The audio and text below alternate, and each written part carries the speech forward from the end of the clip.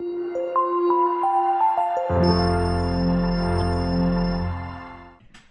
there future ACCAs, this is Vishnu Vijay, a proud FinTrammer, and I am here to provide you with an overview as to what exactly the performance management syllabus is all about, and of course what the exam looks like as well. However, before we dive into it, don't forget to click on the subscribe button and click on the bell icon so that you will be notified about more informative content. Now, speaking about the performance management exam, what exactly is this exam all about? Let's take a look at that, shall we? So when we talk about the syllabus of performance management, there are a few things that should come to our mind. Okay, folks, first of all, what exactly does a management accountant do? That is basically the same thing as to what the particular syllabus would contain as well. Okay, folks. So first of all, a management accountant or someone who enters into that particular field would definitely will have to have the managerial capabilities, isn't it? So this particular syllabus area will involve some syllabus content that can improve the ACCA students' managerial capabilities as well. So when we talk about the performance management syllabus, it's basically classified into 6 syllabus areas. Okay, so what exactly are these 6 syllabus areas? Let's take a look at that, shall we? First of all, we have part A, that is Information Technologies and Systems for organizational performance.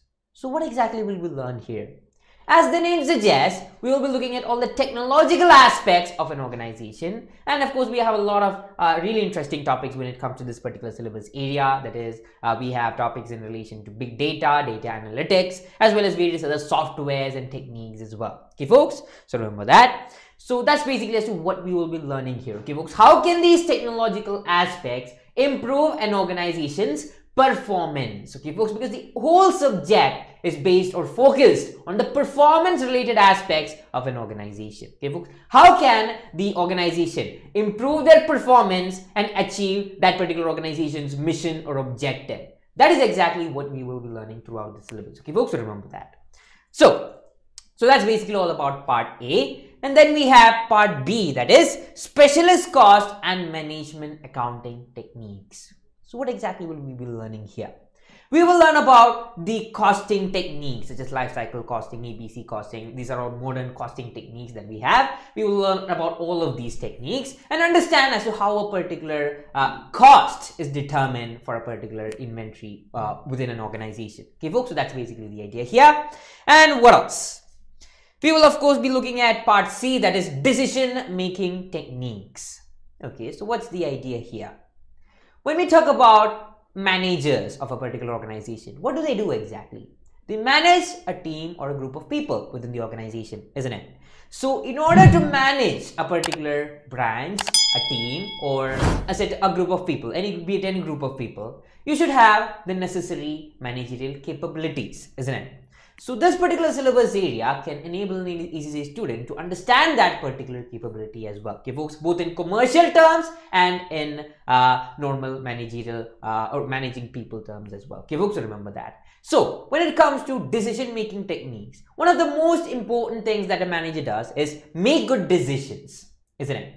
So what exactly are the different means through which a manager can make good decisions? That's basically as to what we will be learning in this particular syllabus area. And of course, we will be learning about a lot of really interesting calculation related aspects as well. Okay, folks, remember that. And then we have part D, that is budgeting and control. Okay, so what's the idea here, guys? To control the people within the organization and to control the overall performance of the organization. What the organizations do is they set up certain targets and try to achieve them, isn't it? So this is exactly what we will be looking at in budgeting and control related aspects as well. Okay, folks, so remember that. How exactly will we set targets? What kinds of targets are there? And how can we achieve it, etc. All these things will be considered. And finally, we move on to part E, that is performance measurement and control.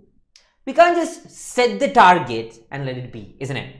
We have to make sure that the organizations, each and every individuals within the organization are achieving the targets that has been set for them, isn't it?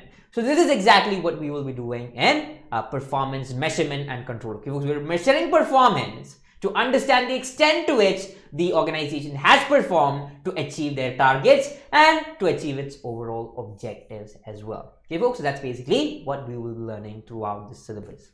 And of course, there is one additional syllabus part as well, which is basically syllabus part F, employability and technology skills. Now, what exactly is this syllabus area all about?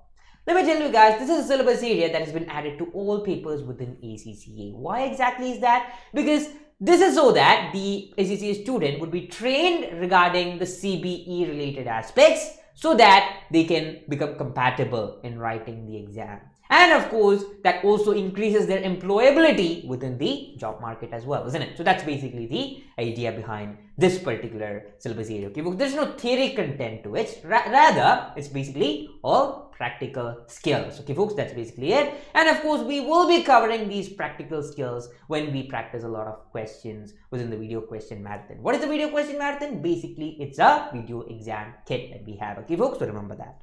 So that's basically all about the syllabus of performance management. Now moving on to the next aspect, that is the exam structure.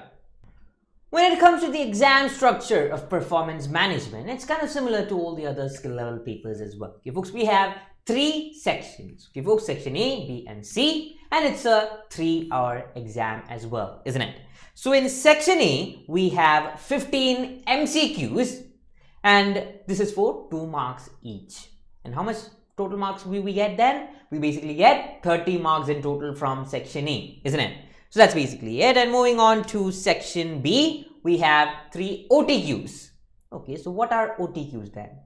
OTQs are basically objective test questions. Okay, folks, this is where you will be given a scenario and 5 MCQs in relation to the scenario. Okay, folks, you don't have to write anything in this particular section. It's just a multiple choice question, but in a different model. That's basically it. Okay, folks, all the MCQs would be related. All 5 of these MCQs for that particular scenario will be related to that particular scenario itself. Okay, folks, so keep this in mind. That's basically the idea there. And we know that since there are 5 MCQs, so we will get for one OTQs, we will get a total of 10 marks, isn't it?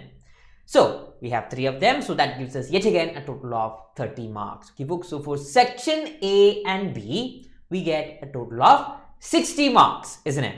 And then what exactly is left over? We have 40 more marks, isn't it? And where do we get that from? Section C, isn't it? In section C, you will have 2 CRQs, or in other words, constructive response questions. Sounds like a cool name, isn't it? What exactly is that? Basically a case study question. That's basically it. Okay, folks. So from this case, each of these case study questions, each of these 2 case study questions will have 20 marks each. Okay, folks. So that is how you score the total 100 marks. Okay, folks. So keep this in mind. You have to tackle 15 MCQs, 3 OTQs, and 2 CRQs, or in other words, case study questions. Now, some additional information that the examiner has given you is basically this. Okay, folks, we're not exactly sure as to what all syllabus area would be tested within the section A and B, because the questions can come up from any part of the syllabus. Okay, folks, any part of the syllabus can be tested in section A and B. However, when it comes to section C, only questions from syllabus part C, D, and E will be tested here. Okay, folks, so that's basically a pointer or a hint that the examiner has provided you with as well. Okay, folks, so keep this in mind.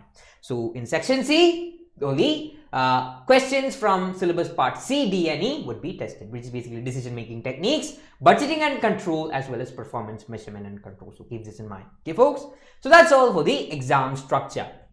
So folks, there is a common misconception that a lot of students have regarding this particular paper. What exactly is that?